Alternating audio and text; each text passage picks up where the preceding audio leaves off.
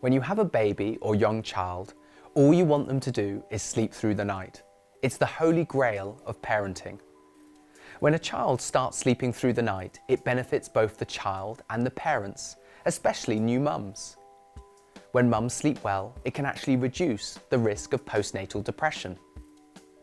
Being able to self-settle and get off to sleep by themselves is an important skill and sets them on the path to good sleeping patterns as they grow up. Try these self-settling techniques. This very gentle technique is commonly adopted by new parents naturally and can be used before 3 months of age. It involves putting your baby down to sleep when they're drowsy but still awake. If they start to cry, pick them up and settle them. Once they stop crying, return them back to their cots in their sleepy but awake state. Repeat the process for as long as they need. Over time, your baby will learn that it's okay to fall asleep by themselves.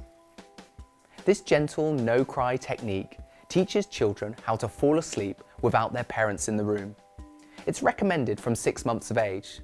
Start by sitting next to your child's bed and then gradually moving your chair away from the bed until you're sitting outside the room.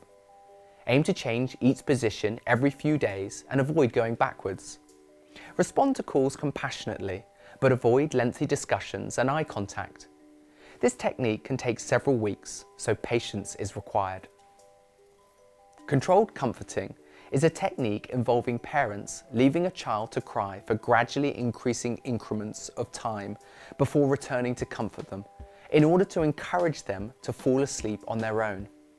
On the first night, practice leaving your child for 1-minute intervals before returning. Comfort them, then leave them again. As nights go on, the intervals increase, but up to no more than 10 minutes.